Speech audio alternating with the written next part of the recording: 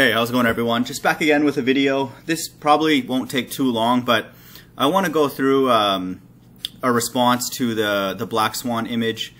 And so this black swan has come out, and I'll show what that is again. I've done a full video on it. That to me is an absolute globe killer. And then we've had time for the ballers to come back with something.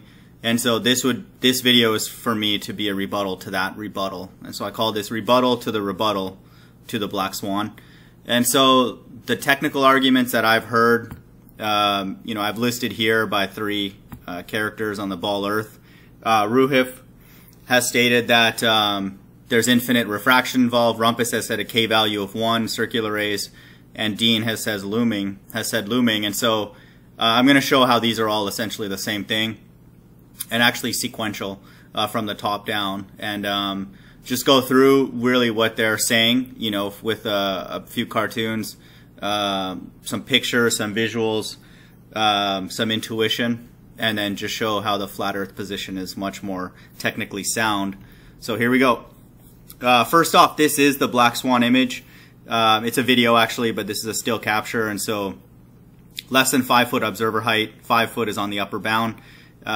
We see these two platforms, these oil rigs, one at 9 miles away, and then we see the horizon even in the distance. And so if we're on a ball, according to the baller theory and NASA and all the government propaganda, the geometric horizon, the limitation of visibility should be around 2.5 miles. And so this is over, let's say, 9.5 to 10 miles. And we don't even know actually how far that is. It could be further, we don't know. But it's at least 9.5 miles. And so this is impossible geometrically on a ball unless you cite these things that Roohif, Rumpus, and Dean have cited. And they're all essentially the same thing, as I'll show. So this is it. And I've copied this from Rumpus's infamous PDF. And this is what he keeps showing us, and never explains anything really related to this. They're just a bunch of pictures, but I'll try and bring a little bit more clarity to this, with respect to the black swan. And so obviously they always start off on a ball. They have this eyeball here, which is the observer. In this case, it's a lighthouse. And then just imagine, I guess, if we have the sun up here producing light rays that bounce off of this structure, and then they'll meander over to this eyeball. And so just think of light coming down in obviously all directions, hitting this. Technically the ballers fail when they have a 93 million mile sun, because they believe the light come in parallel, but that's a different argument. But normal people, us, we know that the sun is local, and then so the light rays are coming down at all different angles, hitting this structure, and then some will be making a journey from this structure to this eyeball over here. And so that's what all these different lines are sort of trying to represent. And then he draws a line here flat. This is what the observer would see, this eyeball. This would be the, quote, line of sight. And so in this condition where there's a light ray here that will make it to this eyeball from the bottom of this structure, the observer will actually be able to see the bottom of this lighthouse and also the top. And so this is what the observer is seeing, and then this is the physical reality. So this is obviously the baller theory. This is what they really have to say in order to be able to see anything. And so Rumpus is technically right when he keeps saying everything looms all the time. Every object looms all the time, and that is true. That is exactly what would be needed in order to see anything over a curved surface. And so I'm going to use this cartoon as sort of the foundation.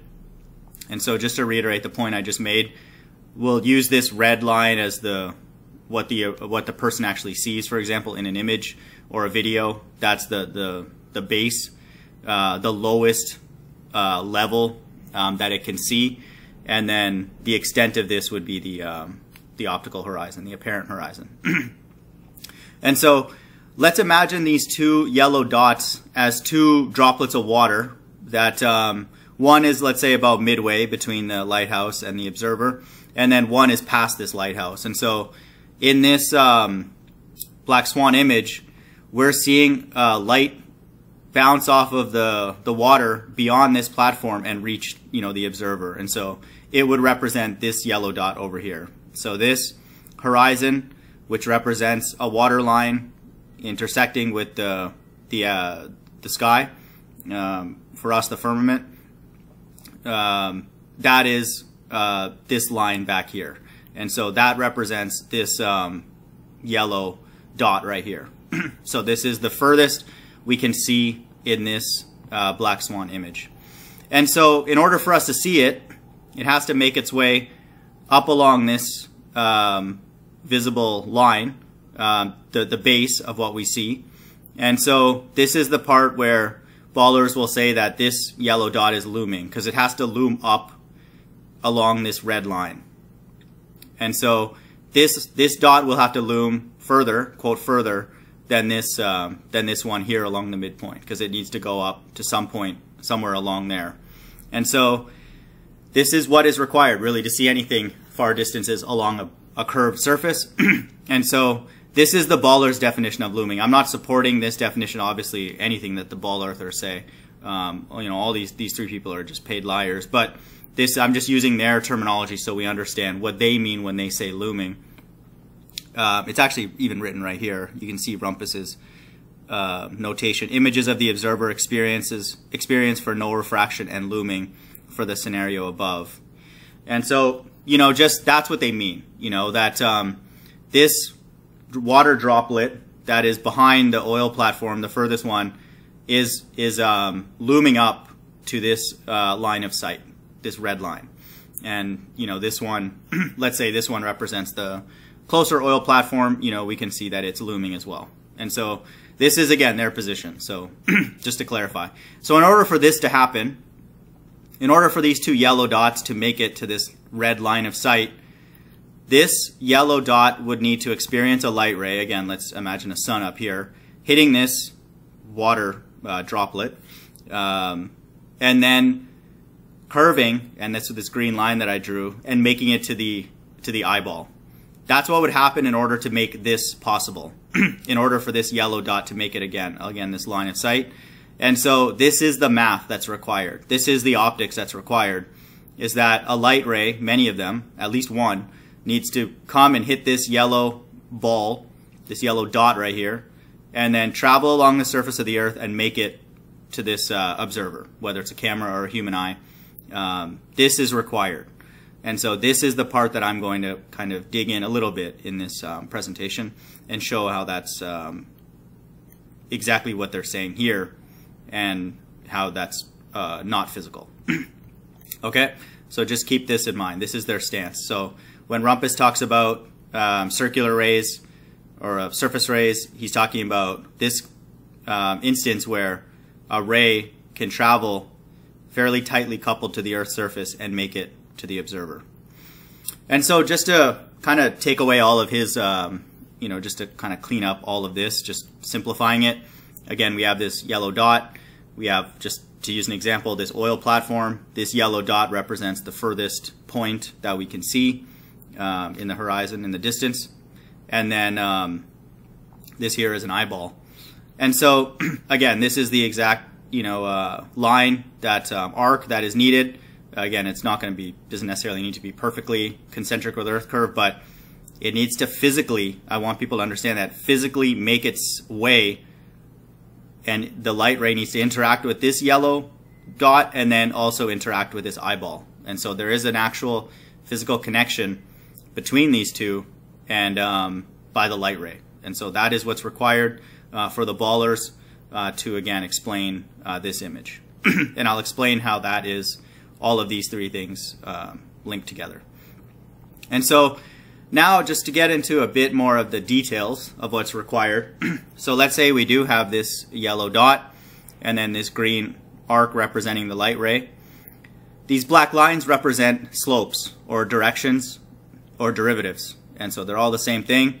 In this case, we would have a light ray, again, at least one, that is moving along the surface of the Earth and constantly changing direction. So this is a requirement. You know, this is a geometric requirement for this light ray. No one would argue that there is at least one light ray that is needed to travel over a curve. You know, that's absolutely necessary, especially when we're talking about, you know, 5, 10, 15 miles away. these change in directions are appreciable. And so that's what these black lines represent. I mean, I need to draw technically an infinite number of them because over a ball, the direction is changing constantly. And so I just drew 4 of them here, but just to get the idea, there is change in direction happening at every point along this green path. So this, from a mathematical perspective, this black line has a higher derivative than this one, and this one has a higher derivative than these. And so just to kind of keep this presentation fairly simple, just to give some understanding of how what the ballers believe is insane technically, a derivative simply means rate of change, or in 2 dimensions you can call it a slope. It's referred to as, I believe, a directional derivative or a gradient in 3 dimensions. But for this example here, you know, in 2D, because they like this Muppet vision anyway, we'll feed it back to them. This is a derivative. And so for ballers hoping that rays curve around a ball, a change in derivative, again, just think of it as change in direction, means a change in the ray's direction. So this ray that's leaving this yellow ball, dot, is going along one direction, and then it's constantly changing as it traverses over the surface of the Earth. And this would require a change in density. And so light rays don't just magically decide to change direction. It'll only change direction if it experiences a different density, a different medium. It has a, quote, reason to change direction. And so this is the question that we have to hold the ballers to. How is a ray that is tightly coupled to the Earth, and we know that this observer is, like I said, less than 5 feet off the surface of the Earth, and then this yellow is the surface of the Earth, in this case, water. It cannot go very high because, again, it's the lowest ray that is meeting this eyeball, and so it's tightly coupled, fairly tightly coupled to the Earth. So we wouldn't expect a drastic, really even if at all, density change along the surface of the Earth. They need to explain to us what is motivating this ray to, like I said, perpetually change direction, constantly, in order to make it to the observer. And so that's their issue really here, and it's really the 3 Ds. The derivative implies a change in direction.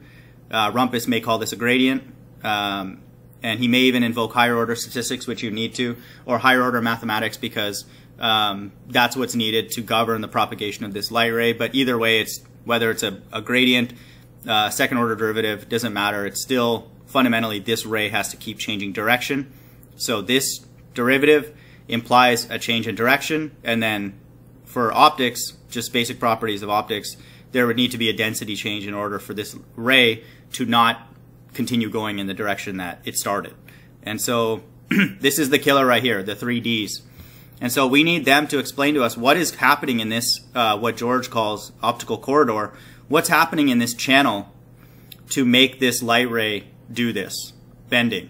They need to explain to us what is so special about the material inside here that I'm kind of highlighting with my cursor. What's going on in here? What is going on in here that's motivating this constant change in direction and allowing this light ray to stay tightly coupled to the Earth's surface and then make it to this eyeball, and Rumpus calls this a k-value of 1. And so just to kind of summarize their whole argument for kind of in simplified terms is Roohif stated on record that this is infinite refraction, and that is true. It has to be because there's, like I said, there's an infinite number of changes in direction. And so again, like if we go back to this, a change in direction requires a change in density, which is refraction, light bending. And so infinite refraction, what he's saying is there's infinite change in direction, if you can think of it that way, or you can think of it as an infinite change in derivative. So at every point along this line, there's a constant change in derivative and a constant change in direction, and thus would require a constant density change in order for the light ray to curve. And so he is correct. In this case, if it were to ever happen, which obviously it doesn't on a ball Earth, because we don't live on a ball, but this would require an infinite refraction, infinite bending around this Earth curve, and that would produce what Rumpus is stating. He calls them circular rays. I like to call them surface rays, but that's what it would produce. And then the end result to the observer is what would be known as looming. And so that would mean that this yellow dot would appear up here, visible to the person. And so this is the most non-technical description of what's going on here, but it is the optical result of these two things. So infinite refraction, which would mean infinite change in direction, produces surface rays or circular rays, and then the way to lump those together, according to the ballers, I'm not saying that this is the correct definition of looming. This is their understanding of looming over a curved surface. That would result. And so they're all saying the same thing. It is actually the same story. It's just packaged together with different language, but it's all the same thing. So if you imagine this green line, each dash requires a new density and thus can incur a change in direction along the surface of fictitious ball Earth. And I highlighted the word can because just because there's a density change along this journey doesn't mean that it wants to constantly stay along the Earth's surface. I mean, it has freedom to go in any direction depending on, again, the density change. And so they need to show us what magical density chamber optical corridor is providing this nice smooth consistency. I mean, we know now at this point this is what's actually going on. We live on a flat Earth. This yellow dot represents the point beyond the furthest platform. And on that day, during that day, in that moment, there was a nice clean line of sight. You know, the whatever was happening above the water that day just provided a nice clean channel, optical corridor as George calls it, for this light ray to stay tight to the Earth's surface and be at a large distance, 10 miles away, and make it to the BMSLB 69's camera. So this is what's actually happening. We don't have to have infinite number of changes in direction. We don't have to have any unusual or non-realistic, non-physical mathematics to make this happen. We just need a day where along the surface of the water there is a nice clean channel for this light ray to make it, you know, to the camera. And so this is why ballers will look at an image like this and get nervous, not so much also because the horizon is very, very far away, but these oil rigs are pretty clean. You know, there's a little bit of very, very minor distortion here, but for the most part, the structure is intact for both of these. And again, this is almost 10 miles away. This is pretty far. You know, we're not looking at something, you know, just 10, 15, 20 feet away. So we expect distortions, especially with these sort of isolated objects that are not as sort of structurally tight as the actual platforms themselves. And so this is just local distortion, you know, that, let's say, just, I don't know this, but I believe Rantia suggested this, that these booms sticking out could potentially be sort of a duct or a conduit for air leaving, you know, and then it'll be a different temperature than the actual platform itself. And so that will lead to these kind of very, very minor distortions. But that's why when ballers are citing, like I said, infinite refraction, they need as much distortion in the image as possible. That's why ballers will refer to this as a dirty image when it's actually very, very clean. Ball earthers do not like clean images because then the horizon will be visible far away, and then, you know, they'll have to then cite infinite refraction and in order to produce these kind of results. And so they're going to like mirages, they're going to like all kinds of distortions, because then anytime those things exist, then they'll have obstruction, and then obstruction will always start bottom up first.